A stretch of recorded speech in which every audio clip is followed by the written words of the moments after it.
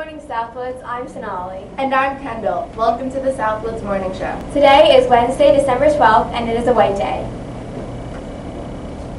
Last for Leukemia, a fundraiser for Sloan Kettering will be held on Thursday, December 20th from 7 to 9 p.m. Come watch your friends and teachers perform and help make a difference. Tickets are on sale this week.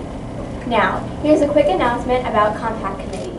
The Compact Committee is a group of teachers, parents, administrators, and students who meet through the year to work collaboratively and discuss topics and goals intended to benefit the entire school, Southwoods Middle School Committee.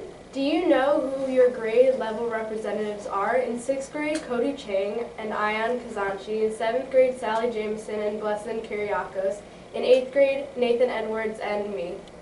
If you have any ideas or suggestions that you think would benefit Southwoods, please see one of the Compact Committee members or drop a note in one of the suggestion boxes, which can be found in the library or guidance. Now here's Parker with sports. Hey there, sports fans. I'm Parker. Congratulations to the girls varsity gymnastics team on their first win of the season against Plainview yesterday. Highlights of the meet go to Allie Jacobs, who placed first on the vault and second all around, and Jenna Kohlberg, who placed first on bars and third all around. Go Braves! Now back to you. Have a whiny Wednesday.